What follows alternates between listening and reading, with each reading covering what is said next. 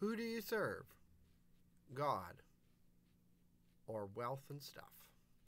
Our scripture reading today comes to us from the Gospel of Matthew, chapter 6, verses 19 through 24. Do not store up for yourselves treasures on earth, where moth and rust consume, and where thieves break in and steal. But store up for yourselves treasures in heaven, where neither moth nor rust consumes, and where thieves do not break in and steal.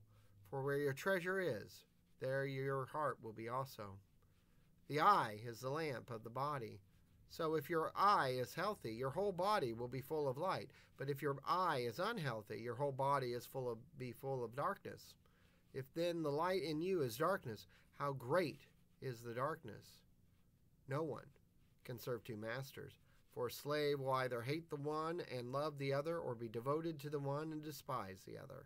You cannot serve God and wealth. We must choose what we value most, even in our hobbies. For example, if a band you love has a concert on the same night as your favorite team has a big game, which do you choose to go to? Jesus focused on the biggest choice all of us are called to make in life, the choice of what will be our ultimate governing loyalty. Who will have our heart fully? Wealth in and of itself is value neutral, truth be told, but Jesus said putting it at the emotional center of our lives is not. He taught simply, where your treasure is, there your heart will be also, and added, you cannot serve God and wealth. Now, the word that Jesus uses is mammon.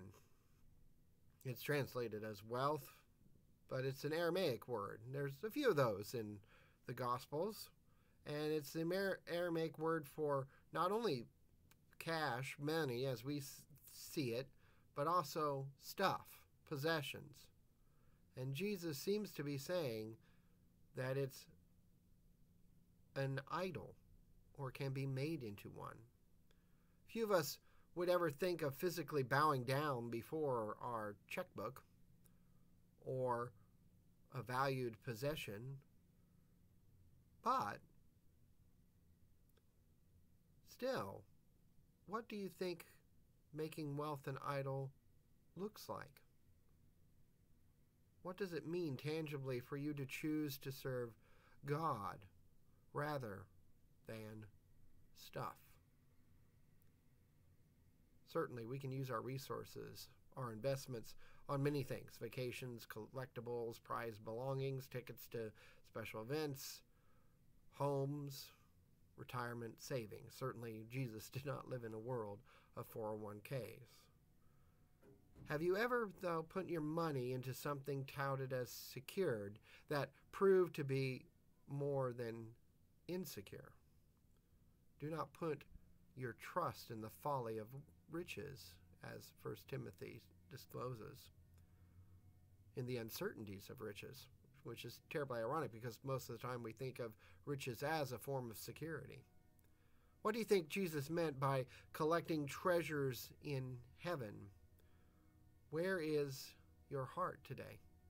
Do you put as much time and energy into investments that are heaven-bound or investments that are earth-controlled? We all have things stored up in all kinds of places that we do not need anymore. Take some time to go through a closet, a drawer, a cabinet today, and ask yourself this question: what in there have you not used that someone else could today benefit from? Gather these up and take them to a local trusted charity. Let us pray. Lord Jesus, you are Lord of my life, and I want to collect heavenly treasures.